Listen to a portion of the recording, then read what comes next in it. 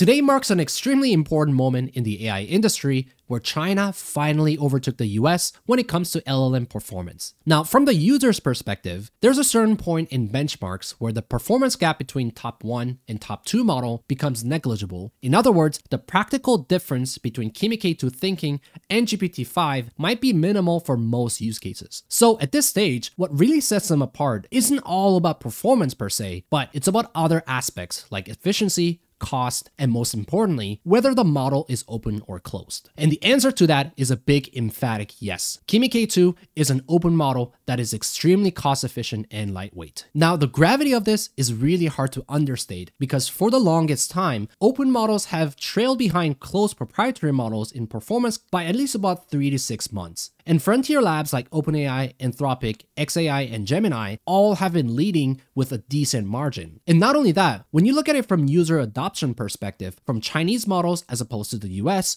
we're now well beyond the inflection point where more people are actually opting to use Chinese models instead of the US. So the release of Kimi K2 Thinking signals a much deeper turning point in the viability of proprietary models altogether. Okay, let's actually look at the model a little bit closer. Moonshot initially released the Kimi K2 model back in July 11, 2025, and on September 5th, Moonshot released an update that improved coding performance and increased the context window from 128 to 256,000 tokens. And now, Moonshot made one more iteration to their model, and now it's equipped with thinking and, more importantly, leveraging what's called interleaved reasoning. Now, there's been a lot of confusion and misunderstanding regarding what interleaved reasoning is. So let's clear that up a little bit. The concept of interleaved reasoning emerged in May 2025 as a new paradigm of reasoning. The image here from the paper juxtaposes the traditional reasoning model that produced this long chain of thought compared to an interleaved reasoning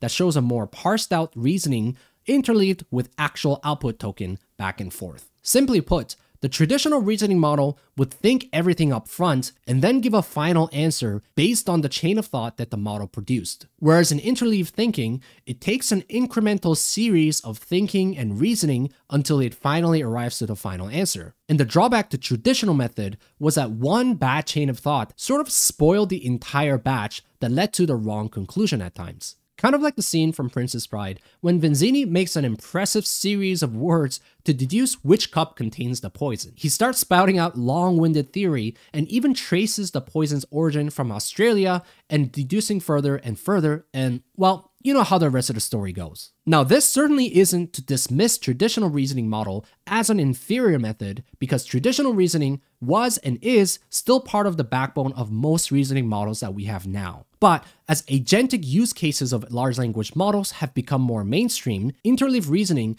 really started to show its promise in its usefulness in agentic applications like Claude Code or Klein to perform tasks that typically contain series of tool calls. And Kimi K2 Thinking supports up to 200 to 300 sequential tool calls and leverages interleaved reasoning for long-running tasks. One common misconception about interleaved reasoning is this: does the model keep its interleaved reasoning only during one turn or on multiple turns? In other words, if I ask the model to perform one task, does interleaved reasoning mean that these reasoning traces are kept for the entirety of the agentic conversation or just that one interaction alone? And this question actually points to the critical part of reasoning traces, whether they are ephemeral or persistent. In other words, does the model treat the reasoning traces as a scratch pad just temporarily, or does the model use the reasoning traces to continue building upon for as long as the conversation lasts? Shengli made an interesting point on X by clarifying the difference between a turn and a step.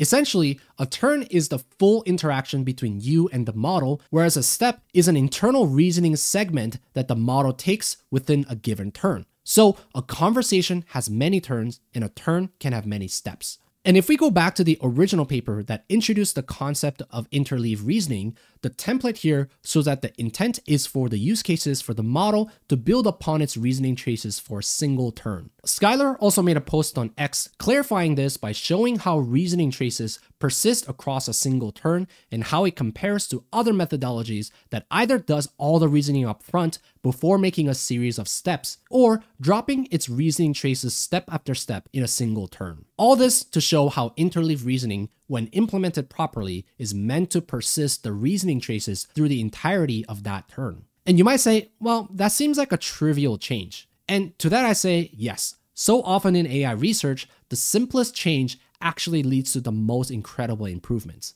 And to add to this, while conceptually this might seem like a simple switch, the underlying training method is also worth looking into. Because now, how we reward a good intermediary thinking needs to be adjusted. In other words, to truly reap the benefit of breaking down its reasoning into interleaved reasoning with a different format like the think tag and the answer tag, the rewarding process needs to be adjusted as well. And they found that rewarding the model at each intermediary step somewhat naively actually yields to a worse result. And that's because the model starts to farm the system by trying to maximize short-term reward for local gain rather than trying to get the final answer or gaining the global gain. So they modified the reward function to only activate on certain condition, one of which is when interleaved thinking actually leads to the final answer being more accurate. Looking back to Moonshot's Kimi K2 Thinking, let's highlight some of the benchmarks here. The talk of the town is that Kimi K2 Thinking is currently the best AI model available, given that they scored 44.9% on humanity's last exam, which is notorious for its PhD level difficulty. And Kimi K2 Thinking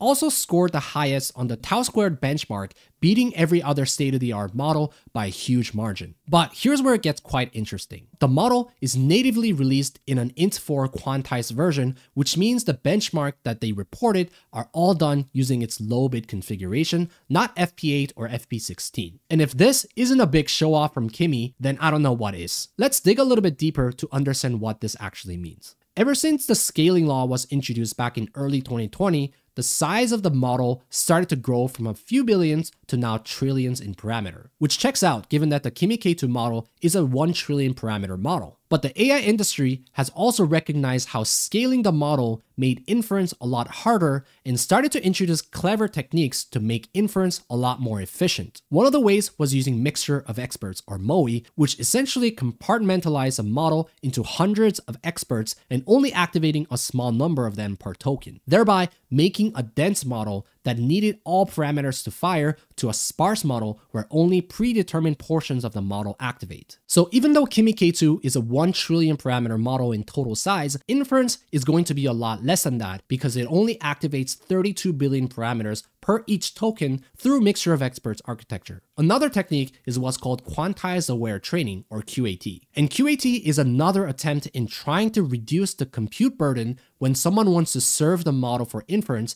because of its obvious memory, compute, and energy demand. And combining the efficiency gain in MOE and QAT is how some people were actually able to run Kimi K2 Thinking quote-unquote locally by using their MacBook Pro and Mac Studio. And I say this in quotes because you'll need to spend somewhere around $13,000 in hardware costs, but just the sheer fact that we can say #1 model in the world can potentially run locally seems pretty crazy. Okay, so back to QAT. When you look at the weights and activation in large language models, they're typically stored in real data type, such as 16-bit floating point precision. And while 16-bit might seem trivial in size, when we have models in the size of hundreds of billions to now a trillion parameter model like Kimi K2, things are going to start to add up. By how much, you ask? Well, given a 1 trillion parameter model with a 16-bit floating point, which is 2 bytes, that will put the model at around 2 terabytes in size. And that's just counting the weights alone, not factoring other components in the architecture. So not only is Kimi K2 Thinking